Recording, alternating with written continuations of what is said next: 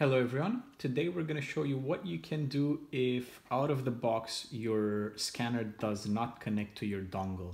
So usually when you take your scanner out of the box it should just automatically work, but sometimes if the scanner has been left on Bluetooth mode it's not going to automatically connect. So to fix that up, just take the dongle, you plug it in.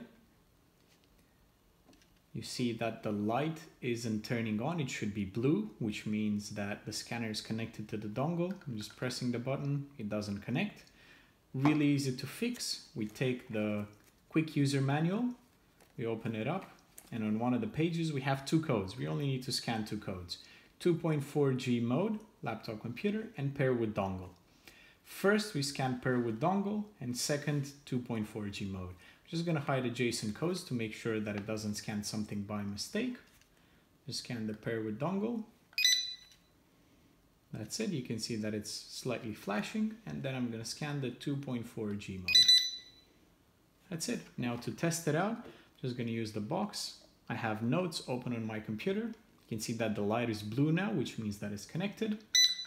Just going to scan. As you can see, it works without a problem. That's it, and it fixes it up. Thank you very much.